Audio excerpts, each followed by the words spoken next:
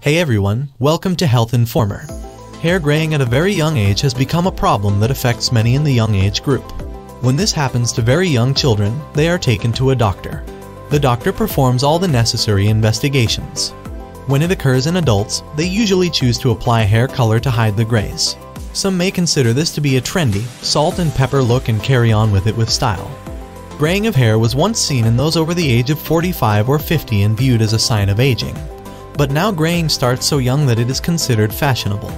In this video, we are going to share the real causes of premature graying and the best foods to eat to prevent premature graying. Let's get started. What causes premature graying? Let me explain. Melanocytes are small cells that are responsible for giving our hair its black color. Asians have high levels of melanocytes, which is why their hair is a nice, dark black color. The hair will appear blonde if the melanocytes are low. Blonde hair is a common feature among Americans and Europeans. Hair begins graying when its melanocytes are destroyed. Here is how melanocytes are destroyed. Hydrogen peroxide that is produced in the body gets deposited in the tissues where hair is formed, causing the melanocytes to die. It is common for people to think of hydrogen peroxide as a chemical used to clean and dress wounds. Hydrogen peroxide serves as the first line of defense for our immune system as well. Frequently, our bodies produce hydrogen peroxide to destroy germs entering our bodies, dead cells within our bodies, and genetically transformed cells. Whenever there is a problem with a part of the body, hydrogen peroxide is produced and it flows to this area to destroy harmful cells. We have another enzyme called catalase that continuously breaks down hydrogen peroxide into water and oxygen. In contrast, when catalase is reduced or hydrogen peroxide production is increased, it is deposited in hair strands and causes the melanocytes there to be destroyed. As a result, the hair turns gray. Here are some conditions that can cause premature graying. One of the most critical factors is a family history of premature graying. People think that their parents started getting gray hair when they were in their 40s, but now they are getting gray hair in their 20s. The explanation for this is that their way of life and the surroundings in which they lived were quite different from ours. We now live a highly hectic lifestyle, as you are aware, and the nutrition that reaches our bodies fluctuates as a result. Our lifestyles are diverse, as is our environment. This shift in lifestyle, along with a family history of premature graying, causes early graying. Secondly, any autoimmune disease in our body, as you may know, produces hydrogen peroxide to destroy any outside harmful substances. Any organ of the body can be affected by autoimmune diseases. For example, the immune system may be hyperactive if there is a prolonged cold, sneezing, allergies, or other symptoms. If you have thyroid autoimmune illness, asthma, or any type of arthritis, your immune cells may be overactive, and hydrogen peroxide may be produced in large quantities. This could cause the melanocytes in the hair to die, resulting in hair graying. As a result, people who suffer from autoimmune diseases or cancer or who have undergone chemotherapy will start to gray their hair. Graying has been seen in some people after certain surgeries. This is also due to the increased immune system activation and hydrogen peroxide production that occurs in the surgical area. A decrease in the enzyme catalase could result in graying. Catalase enzyme levels may be reduced by genetic conditions, as well as increased stress on the body's tissues. Graying of hair is not caused by increased stress, as believed by many. Not only that, but some of the colors and chemicals we use in our hair can cause premature graying.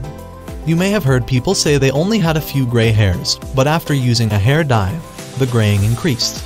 The hydrogen peroxide used as a bleaching agent in many hair dyes is to blame for this. When hydrogen peroxide containing colors or dyes are used, the melanin in the surrounding hair strands is destroyed, and the hair grays in large numbers. Are you enjoying this video? If yes, hit the like button, that is much appreciated. How to prevent premature graying with certain foods and increase catalase levels. Few foods can help people who are prone to premature graying. The fruits, vegetables, and protein that are readily available in our environment are the most important. I'll go over some of the most important vitamins and minerals found in food. Green vegetables high in iron and folic acid, especially leafy vegetables, should be consumed from childhood. To activate the catalase enzyme in our blood, we must consume as many amaranth, drumstick leaves, punarnava leaves, pea leaves, coriander leaves, curry leaves, and so on. In terms of vitamins and minerals, the most important are the B-complex vitamins found in grains with bran, vegetables, fish, and meat. Selenium, copper, and magnesium are minerals that can help improve catalase enzymes. Selenium also significantly reduces inflammation in our bodies. Brazil nuts contain a high concentration of selenium. It resembles a jackfruit seed. It can also be found in mushrooms, saltwater fish, shellfish, and other organisms. Copper can be found in abundance in honey, animal liver, and so on. As a result, these must be given to children regularly. Magnesium is abundant in foods such as vegetables, fish meats, etc. Additionally, sprouted pulses and grains are high in magnesium. Aside from almonds, carrots, beets, gooseberries, and other fruits and vegetables should be consumed regularly.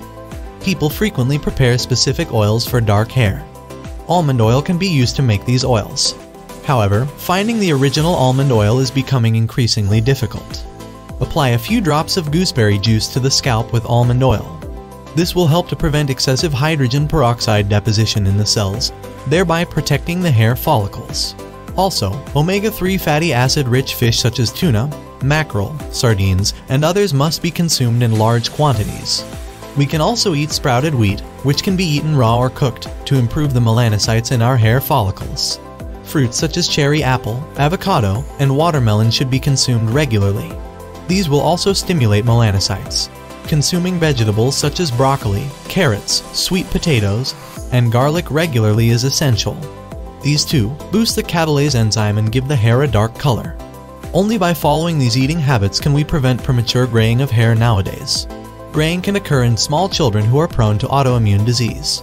For example, children with dry skin, allergies with persistent sneezing, cold, nasal obstruction, and so on may all have premature graying of hair. Following this food habit can help to prevent premature graying as well. So, I believe you understand the cause of premature graying and why it is observed in youngsters.